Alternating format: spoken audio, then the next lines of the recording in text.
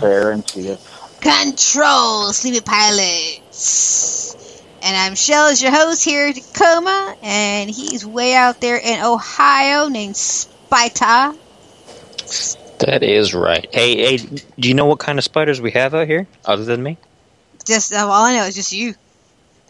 We got orb weavers. Look that up. Orb weavers. Orb weavers. Orb weavers. Interesting spiders, too, if you have any sort of passing interest and you don't instantly want to either scream like a child or crush it with your boot. I've seen some spiders that you cannot crush with your boot. Oh, I believe it. Ooh, I can imagine some spiders out there in the world that are not in Ohio that will probably crush us with their boot. So, yeah. There's that. I can't remember what those giant spiders are we had in Afghanistan, but they were huge. They're called Campbell spiders. Camel spiders. Ooh. Oh, yeah. That's what they were called. Yeah, that's like humongous. They're like maybe the size of your foot. Yeah, and they're attracted to the light. So you get up in the middle of the night, pitch black, and all you have is a flashlight to get to the bathroom, and they basically chase you. Really? So you walk around with the red lens, or you just step outside, acclimate to the moonlight a little bit, and then go to the bathroom. Wow, that's something freaky. Yeah, anybody planning a trip to Afghanistan? Probably not a good idea anytime soon, but, someday, just keep that in mind. Yeah. Good tips. Good tips. Go find the bathroom in the dark and good luck. All right, so before we get into back to more topic, we are taking to Jason, who is a drummer of both bands, Strangely Alright and SleepyPilot, and we just got done playing the song called Control. So you want to talk about that song for a bit? Control. That was off of our Baggage EP. I'm going to say we did that in 2012. And you can get that on, or any of our music you can find on Amazon or iTunes or any of that stuff. The Baggage EP was the first album that I played on. The previous album was done all by Sean himself. Cool. Right so yeah, that was my very first album I ever played drums on. Cool. All right. So you were telling us earlier that you have to get going. So this is your chance to ask me and Spider anything you want to hear, or anything you want to ask. Anything. Put us in the hot seat. I'll ask you guys both the same question, and it's if you could see any band live, living or dead, who would you go see? Prince.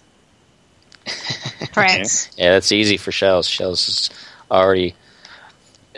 Shells is that's still... one I never saw. I never saw Prince. I definitely grew up in the Prince days. Yeah.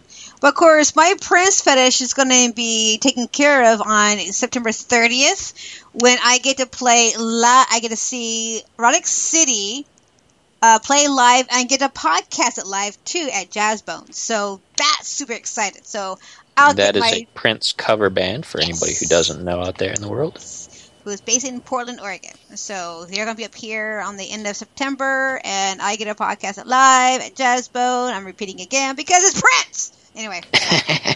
Yeah, they're a good tribute band, too. Can't remember her name off the top of my head, but the bass player. I sat down and talked with her a couple times. She's a great musician.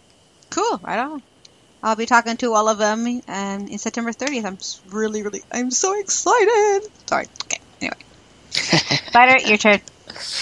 Oh, there's just so many, because there's so many bands that I've gotten to see and so many that I wanted to see, and it's so difficult to narrow it down to just a couple. Let me see if I can pick one out of the multitude here. I think it would be really, really awesome to see, I guess, like a lineup of some of the bands that kind of defined the eras that they were a part of. Like to see the Beatles play in their prime when they were at the top of their game, and to see them. Same thing with the Bee Gees and some of those other. I'm not usually much for pop music so much or poppy music, but a lot of these bands really influenced how some of my favorite bands came about. Yeah. And Sure. without them starting it, my bands wouldn't exist. So, any of those roots kind of bands that really set the tone for how the landscape of music has changed over the last several, 30, 40, 50 years or more. Big list. A big list. Make it a festival. Making a festival. Well, maybe someday in the afterlife you'll be able to attend that. Who knows? Oh, I can hope, because there's a pretty darn good jam band going up there right now with Prince and with Bowie. Mm-hmm. Oh goodness!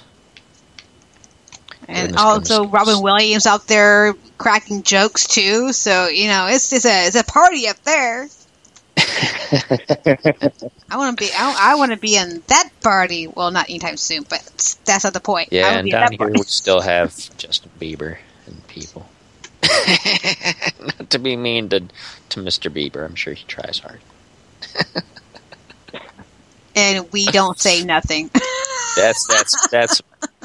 That's my old. I'm kind of a jerk metalhead side kind of coming out. You kind of have to fight with yourself sometimes with that kind of thing. And when I was a kid, I was one of those people who was like, "Oh, I don't listen to them because they suck." And as I got older, they don't suck. They're just doing their own thing, and that's not fair. You can't say that about people trying to do their art. But I find myself doing that too. Yeah, like I said, I make a lot of jokes about some folks like the Bieber, but like I said, he's doing his thing, and he's got a lot more fans than I do. So there's that. A lot more money too. He's set. That's right. So, okay. But yeah. Any other questions for us at all? No, not at all. Thanks for having me on and playing some music. Not a problem. So, where can we find SleepyPilot and Sleepy All Right? Strangely All Right? Mm-hmm. Do you want to know about show dates, or you want to know where we can find our music? Show dates. Got any shows coming up? Actually. The next show would be SleepyPilot first. We'll be performing at the Washington State Fair on September 24th from 1:30 to 4 at the Beer Haven stage, which is a pretty cool stage. They got beer garden and all kinds of beer brewing stuff going on there. And then, strangely, all right, our next performance is at Jazz Bones, which you had mentioned earlier. Mm-hmm. That is October 8th. We're doing a benefit. I can't remember what it's for at the moment. So, But yeah, we'll definitely be headlining that show on October 8th. Cool. Rock on. All righty. Yeah. Well, thank you so much for joining us, and I hope you have a straight journey when you get home, and I'll be seeing you guys soon. All right. You guys take care. Bye. You too. Bye. All right. So now, Spider, you can go ahead and start doing This Day in Music, and hopefully member of the band will call in next and do some other part of the interview. It'd be awesome. All right. Well, we got some good ones by looking at it already. Very, very good ones. First off, in 1956, on this day in music, Elvis Presley started a 5-week run at number 1 on the U.S. charts with Don't Be Cruel. Ooh, Don't Be Cruel. It went on to become his biggest selling single, with sales over 6 million by 1961. Which is a pretty big deal for an age where you couldn't just click on your computer and download the track. So 6 million is a lot of records purchased. A lot of wax. Yeah, that's a lot. All right. I can speak well. Coincidentally, on the other side of the album, on the B side, as it would be known, was the song Hound Dog. Nice. Yes. Elvis Presley? She never the hound dog. All right, that was the first one. In 1961, a group from Hawthorne, California, called the Pendletones, attended their first real recording session at a studio in Los Angeles. The band recorded a song called Surfin', which would help define their career as they became the Beach Boys.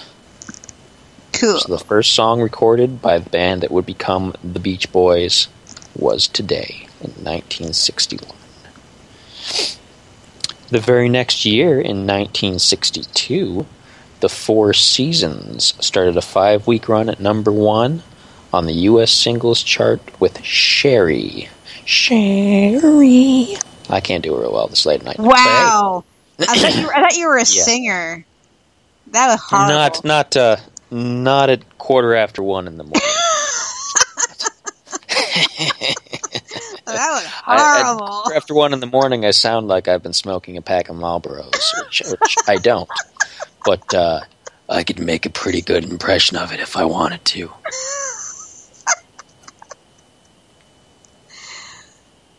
So Sherry, I won't sing it again.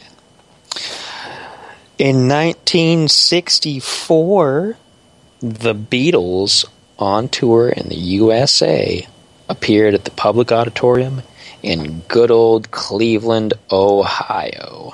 Yay! And in true Ohio fashion, during the performance, a group of fans managed to break through the line of police and get up on stage. Police ordered the Beatles off stage in the middle of a song, and the concert only resumed after Derek Taylor got on the PA system and pleaded for order to be restored so that the rest of the performances would not be canceled by the police. That sounds like Cleveland, Ohio. It's very passionate people in Cleveland, Ohio. Yes. Moving on. Mm-hmm.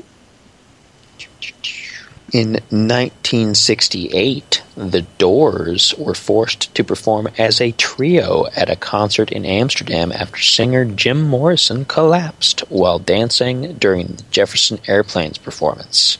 Must have been a performance, or he might have been on a lot of drugs at the time. Probably so. Yeah. Continuing on, I told you we had a whole lot of good facts today. Awesome. In 1970, United States Vice President Spiro Agnew, see? You never thought of a vice president with a name like that. Spiro Agnew said in a speech that the youth of America were being brainwashed into a drug culture by rock music, movies, books, and underground newspapers. Devil's music. Anybody else remember that?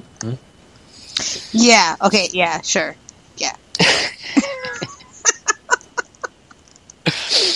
In 1975, Pink Floyd released their 9th studio album, Wish You Were Here, in the UK. Ooh. I remember that album. That was an awesome album. Still one of my favorite Pink Floyd songs, probably. I mean, my favorite album is probably The Wall, just because that's one of the first ones I gravitated to as a teenager. But Wish You Were Here was a darn good song.